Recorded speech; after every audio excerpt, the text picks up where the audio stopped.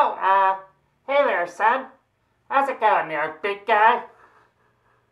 Oh, what brings you here today?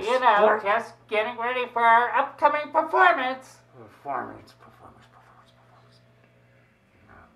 What do you mean by performance? The solar What eclipse. exactly are you You talking remember about? the solar eclipse, right?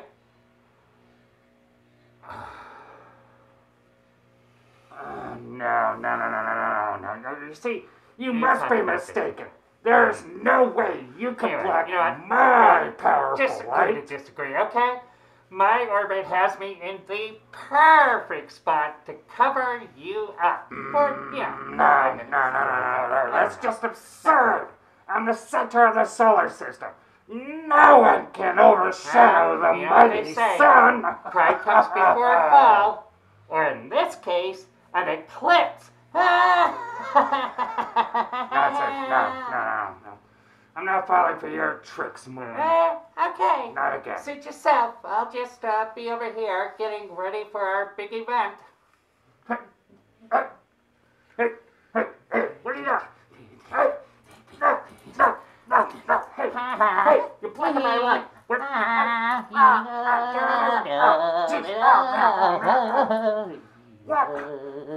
How did you do that?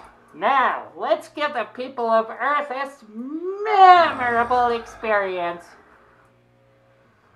Okay, fine. All right, but don't let this go to your head. Too late for that. Welcome back, my friend, to the road we used to roam. The sound of strumming guitars and stories yet untold, with a twinkle in our eyes and a fire in our soul. Welcome back to the Cosmic Companion. I'm James G. Maynard. Oh yeah! This week we're providing you with a viewing guide to the solar eclipse happening over much of North America on Monday the 8th of April. Sit back and enjoy. Take notes. There will be a test later. Maybe. Nah, it's only a quiz. Get ready for an incredible celestial event on the 8th of April, a solar eclipse.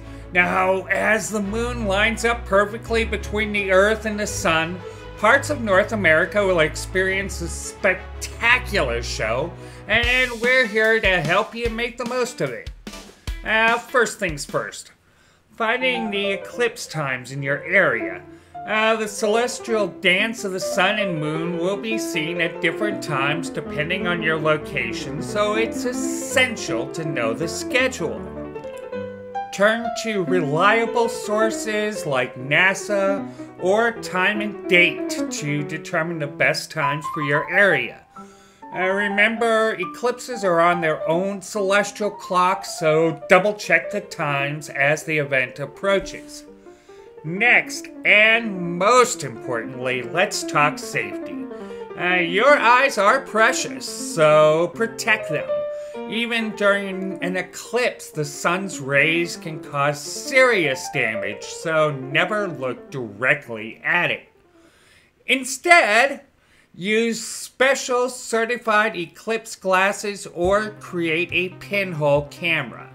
To make one, grab a piece of cardboard, poke a hole through it, and let the sun's rays project through the hole onto another surface. Voila! A homemade solar eclipse viewer. Just remember, regular sunglasses or smoked glass won't cut it, so don't risk it. Don't do it.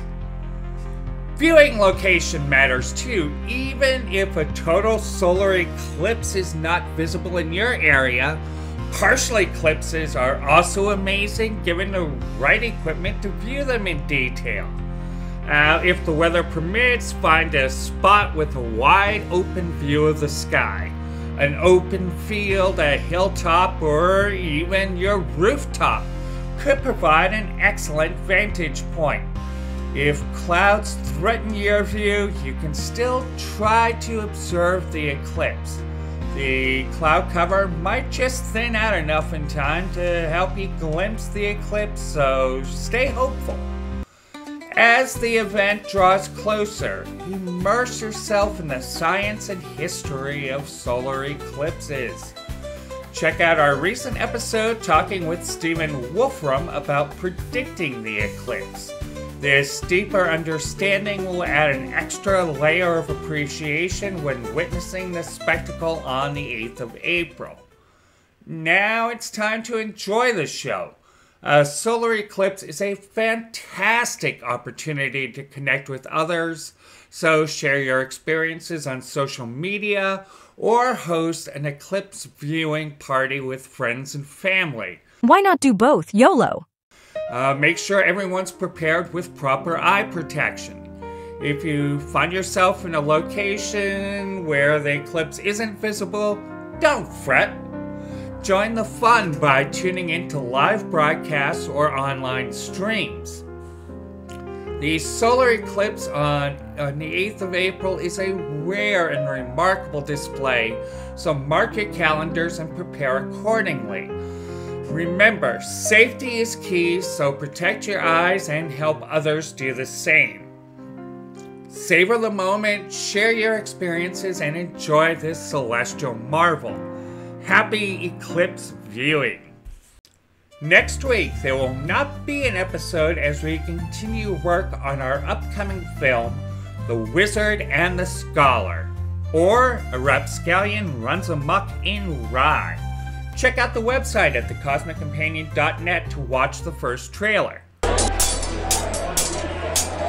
Adelaide! From James G. Maynard, director of The AI Man, comes The Wizard and the Scholar, or A Rapscallion Runs Amok in Rye. Arriving summer 2024 from The Cosmic Companion. Many people believe eclipses are a sign from God. Wizards tend to hold they are a portent of things to come. Scholars east of Egypt say that eclipses like this are caused by the moon passing into the shadow of Earth. They may also hearken us to new times. Is that also a belief of theirs? It is a belief of mine. The following week, we are going to discuss the nature of extraterrestrial intelligence. We will be talking with Cy Montgomery, author of Secrets of the Octopus. Did you hear about Inky Blotchnik? No, spill the fish. Splot saw her using blue ink. What? After Labor Day? Make sure to join us starting on the 20th of April. Catch you on 420, Mon. Catch. Get it? 'Cause I hunt fish, and what were we talking about? Feel free to like, follow, share, subscribe to the show wherever you found us. You're welcome back anytime. Clear skies. Oh, welcome back, my friend, to the rhythm of our hearts. Guided by the moonlight, dancing in the dark. With every word we sing, we'll find our way back.